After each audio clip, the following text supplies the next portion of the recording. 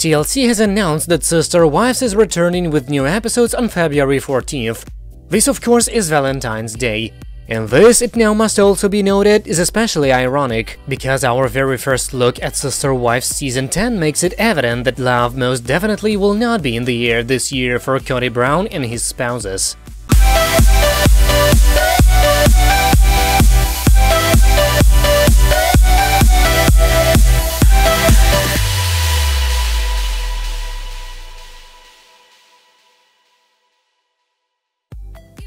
In an extended trailer first shared by People magazine, we see that Meri, Janelle, Christine and Robyn and their many kids are living in 4 separate temporary homes amid the global COVID-19 pandemic.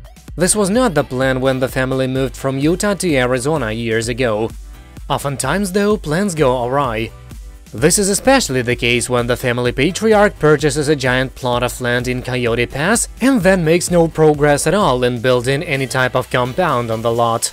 As a result, the Browns are spread all around Flagstaff when we next hang out with them on Season 10, and there's an ongoing need to quarantine, and no one is happy about any of it. Our family has been feeling really challenged since we came to Flagstaff because we've had to be in 4 separate homes, Janelle says in the preview, adding, "I'm very worried because it looks like it's going to even be more separation."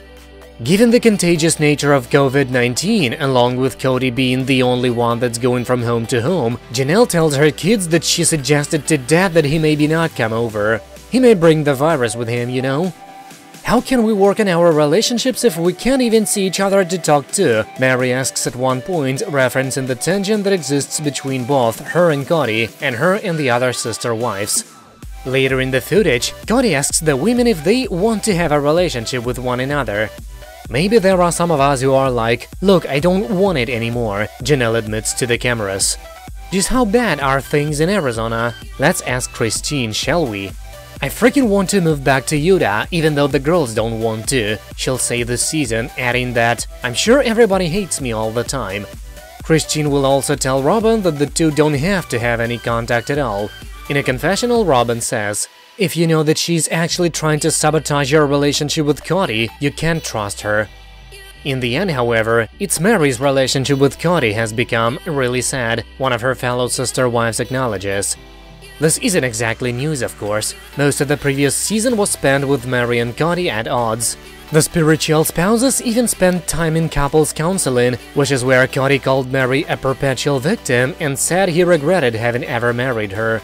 "I can't make him love me," Meri says this season in a confessional about Kody, who tells a cameraman that romance and sex are saved for people who are in love. "If Meri and I really wanted to be together, we would." Ouch, huh? That would appear to say it all. Then again, in the months since these episodes were filmed, Meri has shut down speculation that she and Kody are splitting up. "I love him, I love my family, I'm committed," wrote Brown on Instagram in early December, taking followers by surprise and adding, "I have 30 years in this, we struggle, we communicate, we repair relationships as the parties involved are willing and able. I'm human, I have feelings, I make mistakes, I rise when I've fallen. I'm here, I'm committed, I'm not going anywhere, don't get your hopes up." But if this relationship is safe, what about the one between Kody and Christine?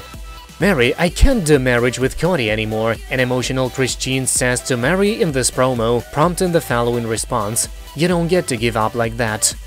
As for selfish and awful Kody, he just wants his 4 wives to get along.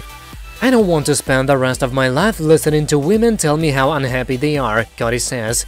"I need my wives to stop complaining about this divide that we've got in the family." Season 10 of Sister Wives premieres February 14th at 10/9 on TLC.